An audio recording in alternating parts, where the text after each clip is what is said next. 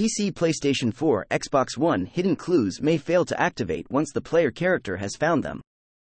PlayStation 4, Xbox One on consoles, this can only be resolved by reverting to an earlier save. PC, on PC, one can use the console command setstage DLC 04MS01200 to complete the search for the clues. PC, PlayStation 4, Xbox One. After taking the elevator to the vault and following Sierra up the stairs, Sierra can become stuck in the corner of the stairwell or on the walkway.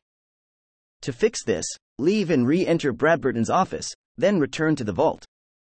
Sierra should be found talking to Bradburton's head, and the quest can be continued.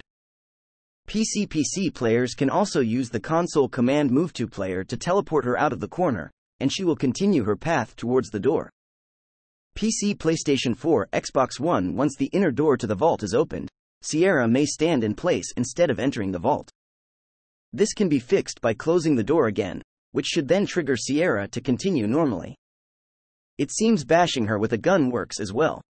However, she might turn hostile to the player. In this case, the player should holster their weapon. PC, PlayStation 4, Xbox One. If the player tells Sierra that they plan to kill Bradburton, the conversation will be repeatable as long as they don't throw the switch. Companions influenced by this dialogue option may react every time this option is chosen.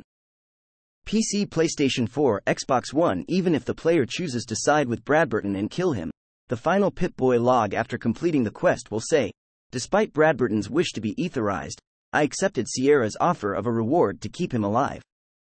PC, PlayStation 4, Xbox One. Even after turning off the power and killing Bradburton, his eyes will continue to track the player as if he were alive.